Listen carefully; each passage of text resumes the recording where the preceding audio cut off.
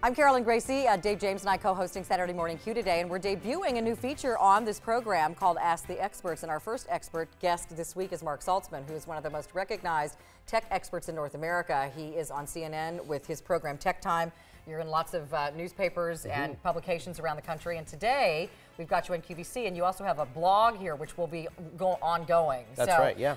He's been answering lots of your questions on Facebook. There's been like a couple hundred questions come in, which is great questions. Yeah, and we're breaking it all down. As I like to say, we're translating the geek speak into street speak. And thank you for that, because I am so not a geek, although I am in some ways, but not electronically. Okay, so here's a question that we got off of our Ask Us people that are watching the show. It's from Lisa.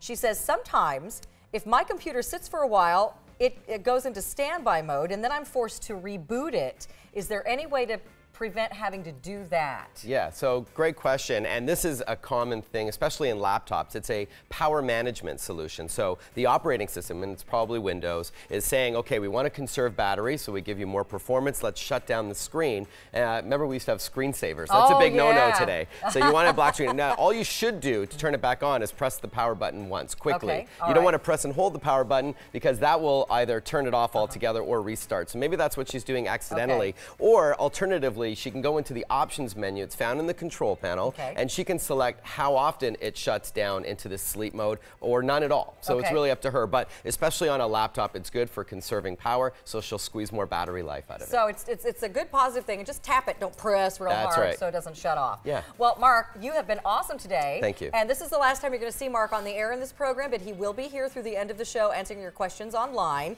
and certainly a pleasure to have an electronics expert like you on the program. Thank you so much. Thank you so much for being here today. We appreciate it. Great. All right, Marc Saltzman, everybody, our first expert in Ask the Experts.